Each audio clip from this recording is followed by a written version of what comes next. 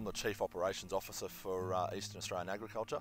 Cropping is our forte, whether it be cotton, wheat, sorghum, oats, chickpeas. That's mainly what we do. We've been looking at exclusion fencing for probably about 3 or 4 years now. All this farm is set up on furrow irrigation.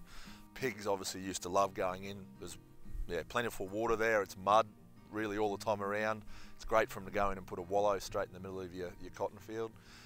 We used to have a lot of dramas with where you're trying to run siphons down. The pigs would go in and actually root the rows across. So they'd root all the dirt out of the top of the bed down into the furrow, and you'd be running siphons and then it would pool there. It'd actually kill the cotton off. And once the cotton actually starts to get the fluffy bowl on it, pigs were actually going through and they would actually knock the plant over and then make a bed out of it. And then pigs are also very attracted to the soft juicy bowl. So when the bowl is maturing, it's got soft seeds in there and a soft lint, and the pigs would come along and just chew those.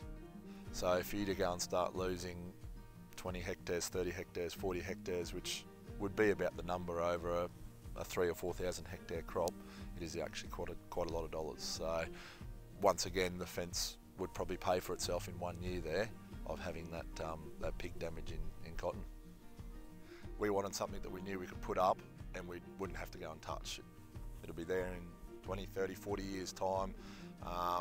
The fence around Kiori here has been here and completed since about May, and so far we haven't found any entry points where they've actually been getting back in.